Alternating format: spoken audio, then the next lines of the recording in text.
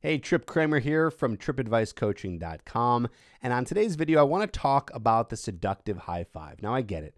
It's a little cringy. Even just saying it out loud feels kind of cringy. Like, oh, really? You give a girl a high five? Ugh, that seems lame. That seems stupid. Why would you ever want to turn a high five into anything? Why would you even do this? Well, my friends, I'm going to be showing you a demonstration of how it looks when it actually works. And I have my girl Megan here to be with me to show you how this can be done. So you're going to see examples of it being done correctly, and you're going to see examples of it done incorrectly, so then you can learn how to do it. And the reason why you want to learn this is because it's going to make the conversation that much more flirty. It's going to make it so you can seduce her more and you can build that attraction. Now, if you need more help with building attraction, go to getherhooked.com. That's where you can get my course and learn everything about flirting, meeting women, and building attraction. And this is just one small piece of the puzzle. So let's get into it. So what I'm going to do is start off with a few examples of what not to do, okay? The cringy, lame high five that you're not going to do, and then we'll move into the actual example, okay? So, of course, we have our variations, right? You have your fist bump. Do not ever fist bump a girl. That screams friend zone. So we're not going to fist bump. Stay away from fist bumps or anything like it, especially the explosion. We don't want that. Not sexy at all. Okay, so let's move on here. Now, we don't want to give a high five. That's the high five you don't want to do. Okay, that's the friend high five. That's the normal high five. You do that to your friends. Okay, we don't do that to the people that we're trying to seduce. Okay, so here's an example again. You see it right there. That's a high five where you're just banging her hand like that. Screams friend, not seductive. So we'll stay away from that. Here's another awkward one, is a high five hold. This is kind of weird. We don't do that to anybody. You should never high five hold. That's also very awkward. Why would you be holding it and shaking it? And let's stay away from anything that resembles what you're seeing here, okay? Let's stay away from the double high five, especially the one where you just slap her hands. Again, that's for friends. That's not very flirtatious at all. Okay, so this is an example of what it looks like when you're far away. So you can see the distance between us has increased, which is going to make it harder to do the seductive high five that you're going to see here. So let's rewind a little bit. You see the distance between us. I'm reaching over to give this high five and kind of grabbing her for a second. You can see the awkwardness, not a lot of tension there. So let's give you another example. Let's watch that again so you can see too far away, super awkward. Hard grip, stay away. So now you can see right here, this is the perfect distance.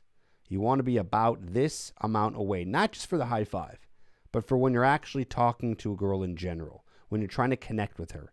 You want this nice, I'd say that's about 1.5 feet, 2 feet of distance between you. So when you do have the opportunity to touch her or to break the touch barrier, it's not going to be so awkward like it was over here where you were so far away. So let's see what happens. Okay, there it is. So that's a seductive high five. So what we're doing here is we're not putting our hand up to give a high five per se. It almost looks like it. But we're putting our hand up just like this. She gets the idea that it's like this high five. She's going to go grab it, and then you're going to hold on for just a second longer. So check it out.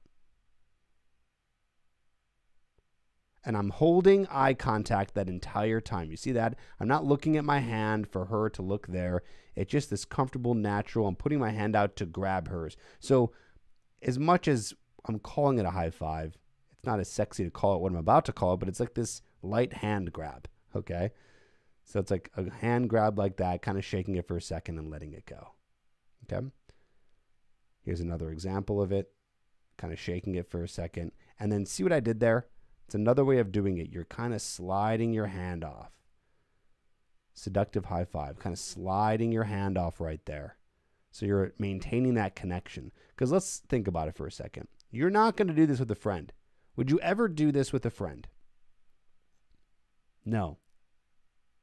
You wouldn't. Especially this one right here where you kind of grab it and you let go. You're making this nice connection with her. Right? That's flirtatious right there. Now, here's an example of what it might look like when you're a little bit further away. So we are a little bit further away. this is a nice excuse to get closer to her. So when are you going to do this? When are you going to even implement this seductive high five or hand grab here? Not right away. Only when you've been talking in conversation for a little bit. Because when you're talking and you're starting to build that connection, it's going to make more sense that you might do something like this. And you kind of grab her and pull her closer. Okay, so let's see that again real quick. You do that, and then boom, you grab her, pull her a little bit closer. And you're maintaining eye contact the whole time. This is an example right here where you might go for the kiss. This is a circumstance in which you guys have probably kissed before. I would not do this on a first kiss. This is where you guys have already broken touch barrier many times. Maybe you're doing this on a second date or on a first date after you've done the first kiss, where you just kind of grab her, you go in and go for the kiss right there. Okay, so we'll see that again with double high five. As much as I hated it before, you can totally do that. It's not a high five though, it's more like a grab. Right? So you just kind of grab and you're just kind of pulling her towards you. Very, very flirty and very dominant. All this is very dominant. You're the one who's in control, grabbing her, bringing her close in. Just like that.